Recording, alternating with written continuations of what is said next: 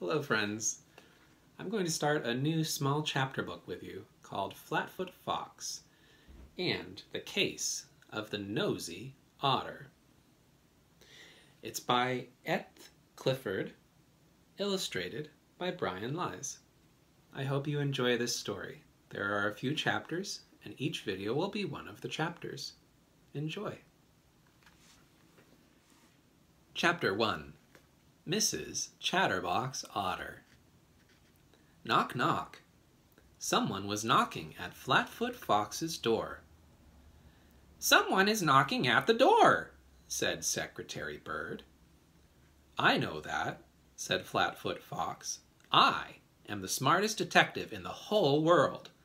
I know when someone is knocking on my door." "Who is there?" called Secretary Bird.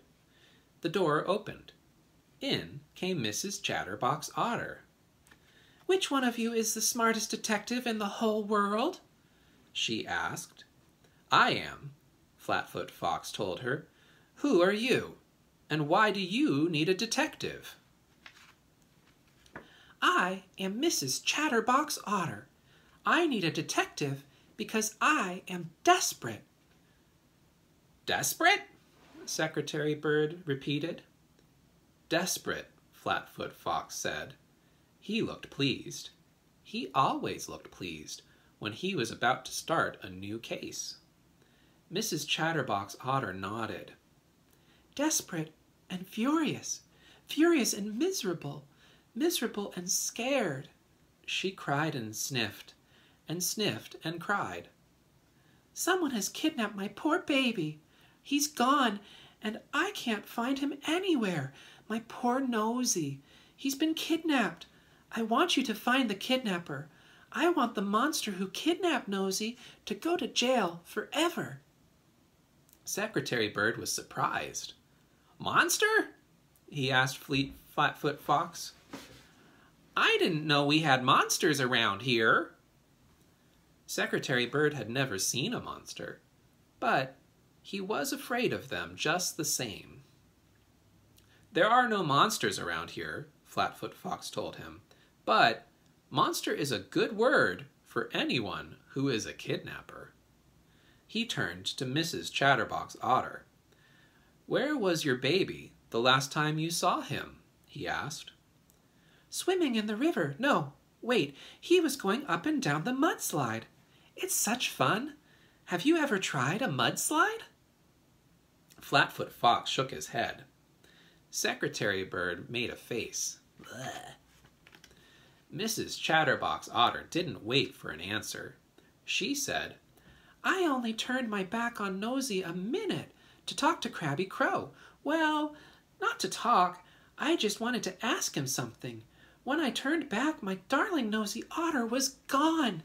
Stolen almost from my arms, you might say. Kidnapped."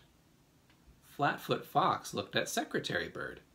Secretary Bird looked at Flatfoot Fox. "Do you think she ever stops talking?" whispered Secretary Bird. Flatfoot Fox whispered back, "Never." He stared at Mrs. Chatterbox Otter, who was still talking, and shouted, "Stop!" Mrs. Chatterbox Otter's mouth stayed wide open. Secretary Bird thought he could see lots of words left over in her mouth. "I want you to take me to the place where you last saw little Nosy," said Flatfoot Fox.